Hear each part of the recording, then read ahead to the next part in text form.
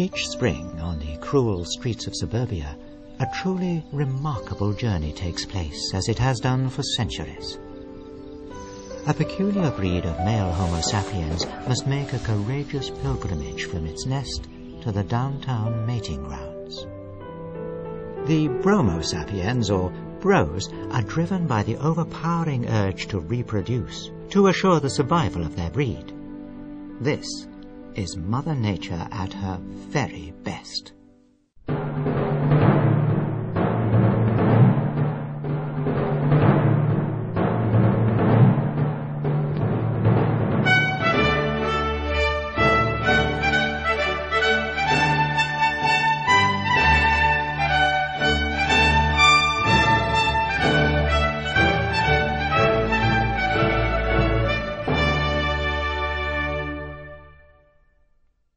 To thoroughly comprehend the story of the bro, we must first examine its history. Western historians believe that the name bro was derived from their unique method of communicating. Don't understand. Titties were out to here, bro. So I got this lipstick lesbian fucking straddle with me, bro. She grabs her rock hard rack, bro. Says, what do you think of these, bro? Lesbian number one, who had propositioned me for sex earlier, bro, calls the other lesbian a hooker. Lesbian number one runs at lesbian number two, bro. Woo! Hair being pulled, punches being thrown, rock hard titties with torpedo nipples popping out of shirts, bro. Needed a co-pilot, bro. Where were you? Rock hard titties. Beep, beep, beep, beep, beep, beep, beep. It wasn't even cold. Unbelievable, bro. Unbelievable. The term bro is thought to have been made popular during the Renaissance by none other than Da Vinci. However, it was not Leonardo who coined the term, but his lesser-known alcoholic brother Brad. Overshadowed by his distinguished elder brother's achievements in anatomy, art, and engineering, Brad da Vinci moved to Greece, where he became well known for his Greeks Gone Wild parties. Whilst Leonardo's works included the first helicopter and the Mona Lisa, Brad's most notable invention was the first hands-free beer hat. For decades, it was widely accepted that the first bros, the Bro Magnons, migrated into America via the Bering Strait. But in 1982, the discovery of what appeared to be an ancient party raft on Catalina Island turned the anthropological community upside down. Was this wicker keg the handiwork of the Bromagnon, or a meticulously executed hoax? Driven to extinction 10,000 years ago, the debate on their origin rages on today. However, this 1967 footage, shot by amateur cameraman Jack Hayes, clearly depicts a living Bromagnon, apparently lost and confused in a forest near Mendocino, California. Considered to be the unofficial bro capital of the world, dozens flock to the town each year, hoping to catch a glimpse of the Mendocino Bromagnon, or Mendy. Modern North American bromos can usually be identified by their backward-facing caps and their T-shirts. They're not to be confused with the North American indie rocker, who wears vintage T-shirts or skinny ties and is often much slighter in build, ranging anywhere from 43 to as little as 34 kilograms. Lines blurred in 1978 when archaeologists unearthed a 1,200-year-old fossilized indie rocker with an arm span of 170 centimeters. This would make its estimated weight far greater than the average bro. Grey areas like this make it nearly impossible to perfectly categorize any human breed.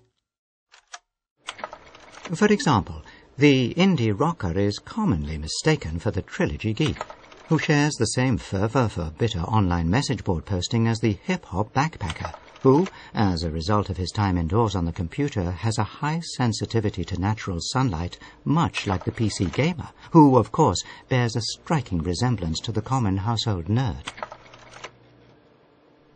But the trait that separates the bro from all other breeds is its ritual of replacing its outer shell at the arrival of mating season. Like a caterpillar from a cocoon, the bro sheds its casual attire and puts on the good shirt. This ensemble is the pinnacle of human evolution. Open buttons draw attention to his prominent chestal region. Angled stripes encourage females to tilt their heads coquettishly, noticing his knack for style. The jeans are a rugged counterpoint, a remnant of the bro's descent from cowboy breeds.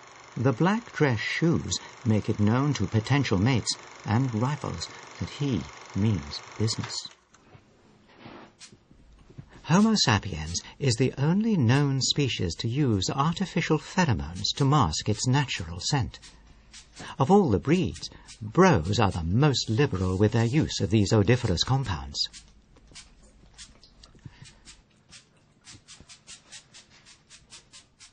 With his skin richly marinated and good shirt ironed, the alpha bro is finally ready to mate.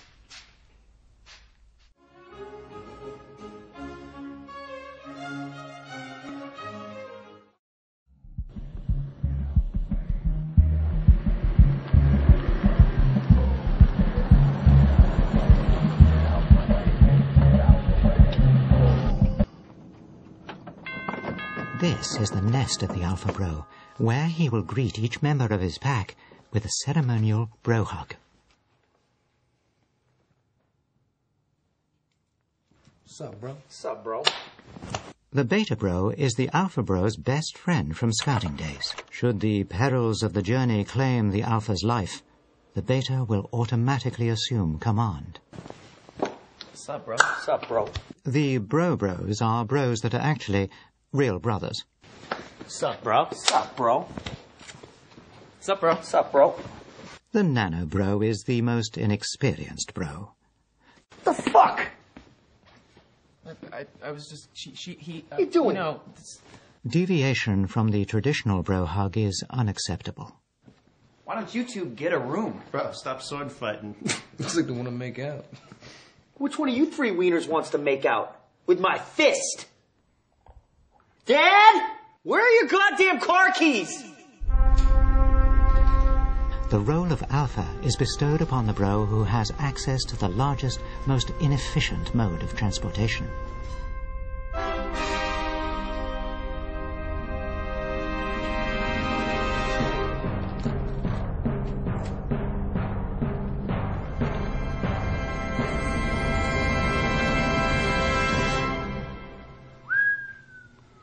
This brings us to the rule of fives.